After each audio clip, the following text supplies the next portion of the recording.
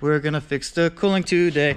Oh, do-da-day. Hey, what's up, guys? Welcome back to another episode of Import Modify. Where we left off last time, we stopped with rolling the fenders and we were gonna install that front radiator fan. So, I was tired that day. I didn't really want to do it because the clearance issues and everything, I really need to get into the front of this car. So I'm going to take the front bumper cover off and expose everything in order to do that. And I just wasn't feeling it. And once I edited the video, it was quite long and I decided to do another episode. So here we are again with the Z31 Turbo. And we got to get this thing right. So we got that slim line Mishimoto fan up here. Right there, I already trimmed back the zip ties and everything, so we got that ready to go. And we got to tap into the wiring that I have already existing for the Mishimoto fan already installed on the rear. So we'll be doing that right here. This is where I have everything set up with the relay and a fuse panel right there. So we're going to be taking this bumper cover off, and I was looking at the ding that I have on this front fender right there, and as you can see, it's a little pushed in. And I have a ding right there. So I'm gonna take my body hammer and that little flat piece that I have to put on the opposite side, and we're gonna try to straighten that out a little bit. So I'm gonna do that along with the fan, and then after we get that all set up, we're gonna go ahead and get it up to temperature, have them both come on. And for the time being, I was looking at the tires situation from the last episode, and I think I'm just going to add some negative camber to it for the time being. I did look online to see how much, 2 tires would cost me, and they're quite affordable. These are the Lionhearts, and I don't know much about these tires, I just got them because, they were cheap. And they're a 40K rated tire, and that's for a perfectly set up suspension. So with negative camber, expect that to be cut in half, really, but yeah, so that's what I'm gonna do for now. Is I'm gonna tuck this in a little bit just to make sure that I don't interfere with the fenders. And I've been on the fence about buying that that Heim joint kit for the rear suspension, and that thing's like $1,000 something bucks for that kit, and it's got to be welded in. But the more that I look at it, I mean, I'm gonna eventually just have to bite the bullet on that and buy that. So I do have a welder now that's capable of doing that. So I guess, once my money situation gets better, I'm just gonna bite the bullet and purchase that kit so that I can fully adjust the rear suspension and get the camber and everything corrected on that. That's a big problem with these cars, is the old school lower control arm that's mounted to the cross member. You only got a very small amount of adjustment on the camber settings, and a lot of the newer cars have the camber settings up on the top strut. These do not have that, so they have that little earpiece that you can buy a camber kit to kind of offset it in that little earpiece, and it's just not enough. So if you're gonna own one of these Z31 turbos, be prepared to put in the work, because I put a lot of work in this car and it's still not there. So yeah, you gotta have a love for these cars, and the more that I work on it, the more I actually do enjoy and love the car. And it is unique. I mean, when you're rolling down the road in something like this, it's an eye catcher. Not many people have it, and if they do have it, chances are it's not going to be like this. It's going to be more stock. But anyway, it does show off what I can do, and I learned a lot on this car, and I'm still learning a lot on this car. So enough of the rambling on. We're going to go ahead now and take off this front bumper cover and expose it all, and we're going to mount that radiator fan and get things wired in.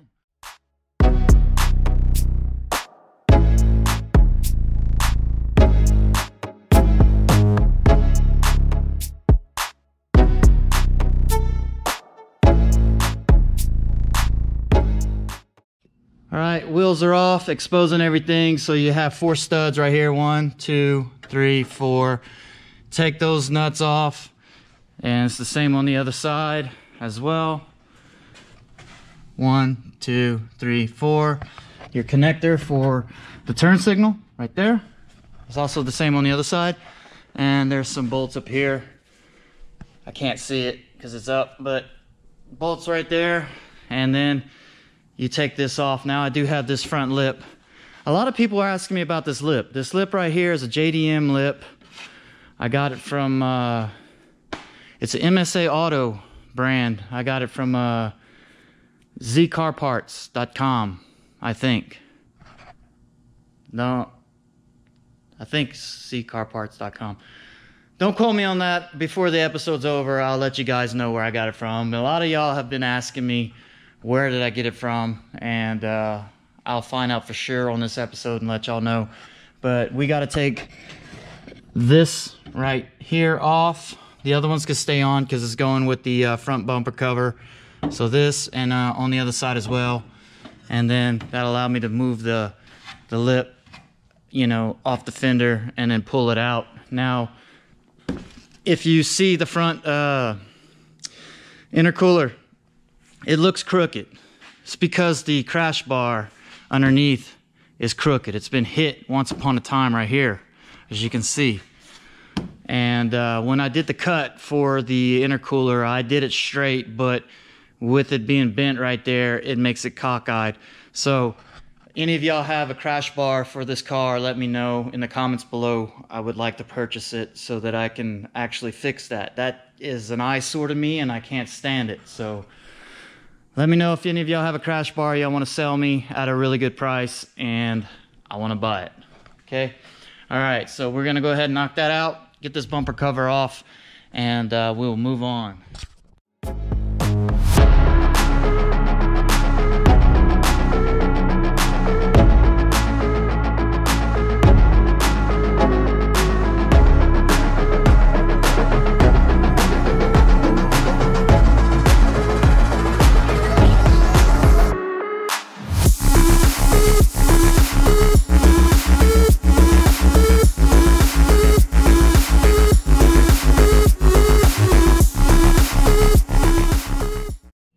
Alright, we got the front bumper cover off, exposing everything. That gives me all the room that I need to mount that radiator fan up, and I won't be fighting with just this little space right here. So, but yeah, this is the air dam that I did previous episode that helps catch all the air from the front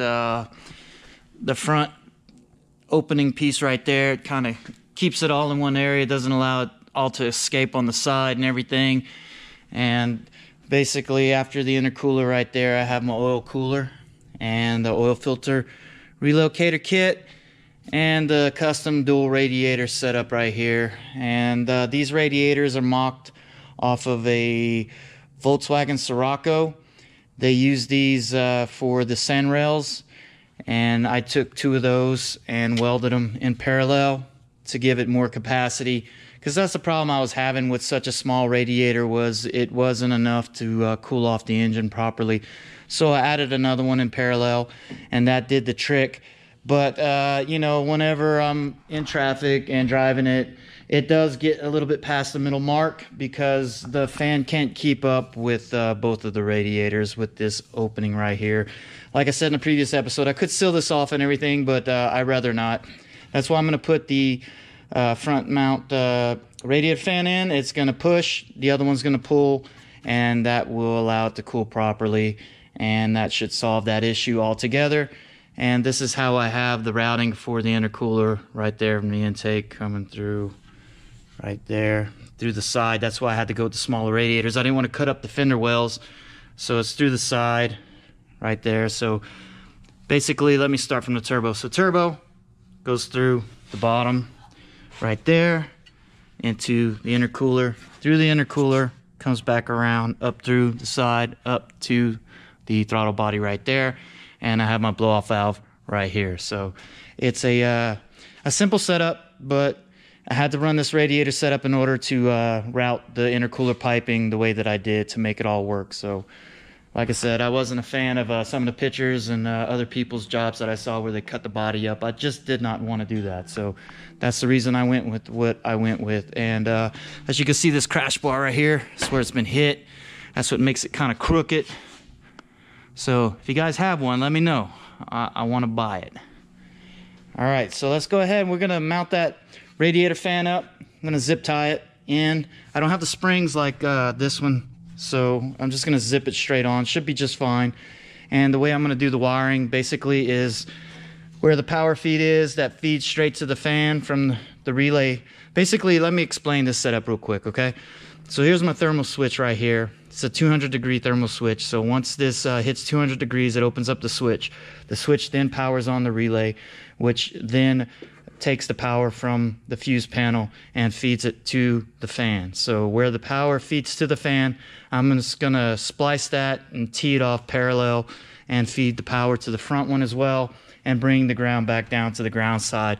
And that's gonna make a simple setup where it both engages off the same relay, and it's going to feed off the single fuse right here, which is a 20 amp fuse, and I think that's plenty, because I believe it's just like a 10 amp fuse is what it was really rated for, the circuit. So 20 amps should be fine to power both of them. We'll see how it goes, and that will be the setup. So after it's all said and done, we'll test it out and see how it works out. So let's go ahead and mount this thing up and wire it in.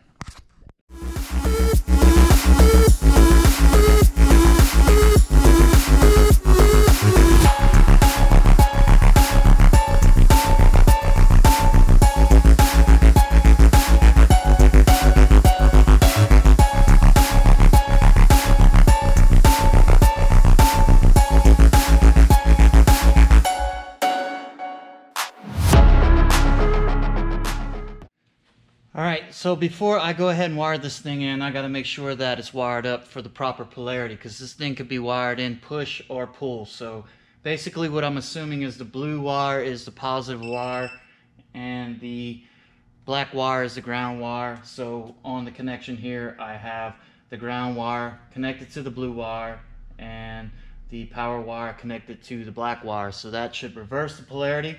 I got my battery pack on. Let's go ahead.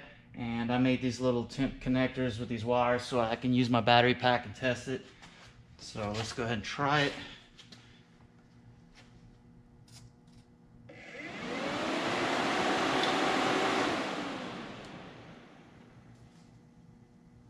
And I'm watching the blade as well, because it felt like it's pushing. Yep, I was correct on that. So basically I have it wired up correctly, so that's the way I'm going to wire it into the system, and it's going to work properly. It's going to be pushing and the other fan will be pulling. Alright, so the wiring for the fan goes through the bottom right here underneath the radiators. It comes out right there. You can see that. That's where it comes out at. And then I have the wiring right here.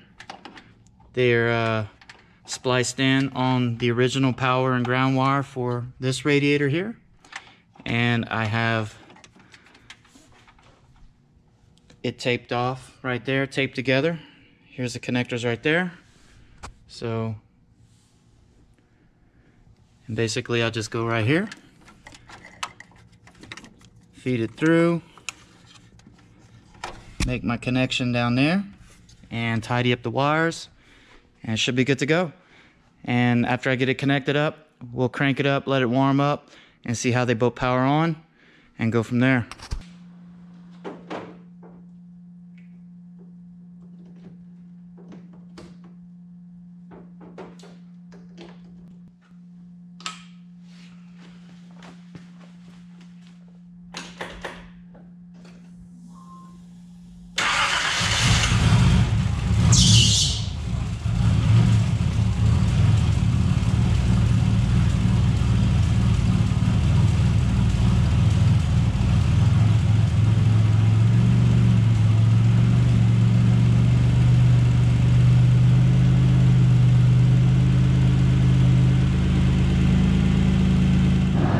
Alright, so it's up to temperature now. Both fans are on. That one is pushing.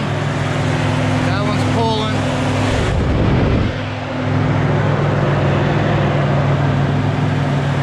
I can feel the air moving pretty good.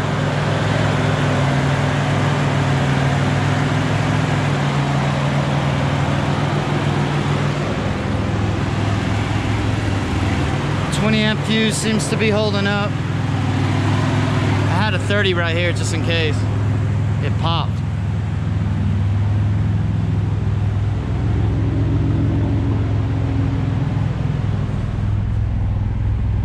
Looking good. Air fuel ratio is okay. Oh, let me give it another one.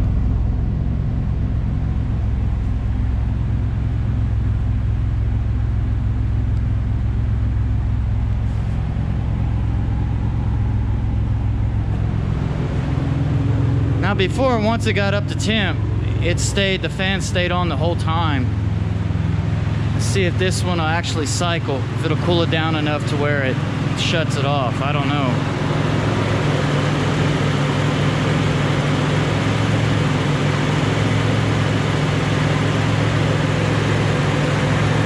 It's just crazy because I feel air blowing back a little bit. I guess it's just, I don't know, restricting. It's like out the edges right here. I can feel the air blowing back at me, but I feel it blowing through right there as well. I don't know. Maybe this fan ain't that good. It is spinning in the proper direction though, because I checked all that, as y'all saw me do that. Just to verify that it actually is. It's pushing. If it was pulling, it would blow that away. So it's doing it properly. See?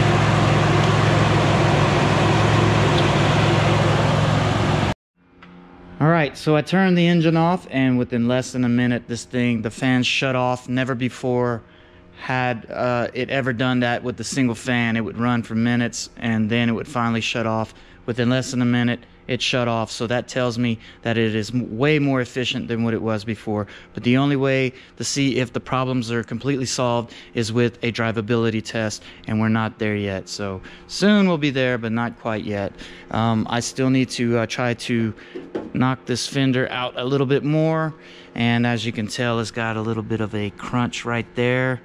I don't know, I might try to latch something in here and use a slide hammer and get that to look like that, and also kind of just knock the fender outward a little bit so that it fits nice and flush on this side like it does with the other side. So we're almost there, man. You know, just finding out on the last episode that my rear brake calipers are leaking. I have to redo those, and I'm gonna tell you, I work on this car more than I drive it. Z31 problems, and I should make a shirt called #Z31 problems. If you know, you know. You know what I'm talking about. But we're almost there. I mean, I'm working on it. I'm trying to get it to where it's reliable and I can drive and enjoy it worry-free. But I don't even know if that exists with a Z31, honestly. Just old Nissan Z cars in general, man. You know, we're getting there though. But I'm gonna go to a birthday party real quick, and then I'm gonna come back, and then we'll work on that fender, and then after that we'll put it all back together and see if I can make those tires fit with the camber setup. But I'm thinking that I'm just going to get me some 255 front tires and just solve it that way. I don't like running a lot of negative camber. The only reason I'm running a lot of negative camber in the back is because that's just how it is with it lowered with the control arm setup. So I'm gonna have to eventually just bite the bullet and buy that kit and be able to get the suspension nice and set up, nice good camber setup and everything, so I don't have to worry about tires wearing out real quick. And yeah, just time and money, man. Time and money. All right, let me go to this birthday party, get back to it, and we'll get this this thing all done. And I'm gonna find out about that front lip too. All right, so the JDM lip kit that everybody's been asking me about, I'm gonna take the time real quick and show y'all where I got it. And of course, I'll put the link in the description below. But basically, the Z store is where you go to, and it's the zstore.com, and it's under body kits, spoilers. Let's see, body kit, spoilers, and wings. You select the year model, and then basically you go to front air dams, and it's basically the first one that comes up, the JDM style front lip. I have the fiberglass one. It was $234.97. You can get you one of these bad boys, put it on your Z31 and make it look cool. All right, so I'll put the link in the description below, like I said, but we're gonna get back to this project here, the Z31 Turbo. We got to pull the fender out a little bit. So I came up with an idea. I put a bolt through the backside right here, and then I put some nuts on the end of it, and I have a sliding hammer with an adapter for a vice grip. So I'm gonna lock it on there, use some different angles when I pull it, and see if I can get this to straighten out a little bit, because this is what it's supposed to look like right here. So we'll see how well that works out. And also I got a body hammer and this little flat piece to put on the back side, so I could just try to get some of these little profound dings out the way, get it looking a little bit better, bring some of the shape back to it, and get this side to be more flush like that side is. So let's go ahead and start it and see how well it works out.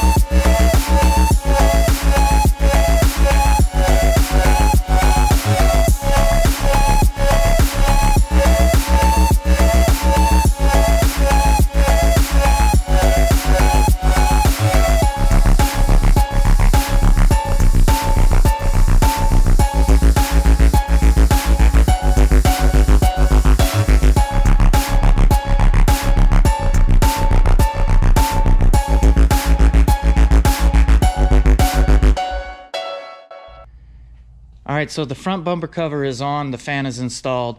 I was able to successfully push out some of the dents, and I got a little aggressive with the hammer right here.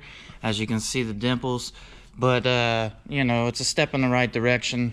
I'm learning bodywork as I go. I need to YouTube some videos and get better with this stuff, because these old cars definitely need bodywork along the ways, and I'd like to be able to do both sides, but, you know, it is what it is. This is a very solid fender, and they're hard to find, because I try looking around for fenders from time to time, and usually when I see them for sale, they are rusted out and whatever. But this is a very solid fender, and this car in general is a very solid car.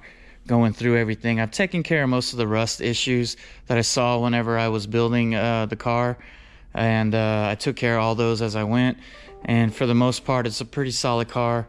So yeah, just need to get the little bit of dings and everything eventually taken care of, and eventually get this thing to where I can paint it. But happy with the progress we made. You know, we got the fan installed, we got the fender massaged a little bit. Things fit a little bit better now on the bumper cover as well on that side. So I got some things kind of lined back up on that end. And we got this thing. The coilover is maxed out as far as they'll go with these bolts hitting the strut tower. But even still, it's very close on the fitment. So right there, any good solid bump in the road that would make contact with the fender, it's inevitable with these tires. So I'm gonna have to remedy that with some 255s on the front, and then I'll have an extra set of rear tires for the rear. So that's gonna be the game plan, is get those tires in. That way I can get that taken care of, and the seal kit for the rear brake calipers. Hold on. So we'll get the seal kit for the rear brake calipers, and then from there I'm gonna start, well, once I drive it, make sure everything's good with the cooling side of things, which I'm pretty sure they are because of the way it was acting. I'm gonna go ahead and start doing the research to get a game plan on wiring in that mega squirt, and then once that mega squirt's in, it's gonna be fun. I can't wait for that to happen. And shortly after that, you know, I'll get the Heim joint kit in for the suspension. I decided I'm just gonna end up doing that. I just need to put some money aside to invest in that, so I can get that kit, and I'll weld in that full Heim joint kit, and that's going to take care of a lot of the flex issues in the suspension, because it's going to be Heim joint solid. And the only downside to that is you sacrifice comfort on the street. But at this point, this car, it's a sport project, play with toy, so you know, it is what it is. I'll sacrifice the feel on that for the experience any day. All right, guys, I'm gonna wrap up this episode. I hope y'all are enjoying that Z31 content. Next episode is up in the air. I don't know what car it's gonna be on next. It may be the Z31, it may be something else. So thank you guys for sticking around. I know this one's probably a little lengthy, and I always appreciate it. So like, comment, subscribe, and share. Y'all stay tuned for the next one. Peace out.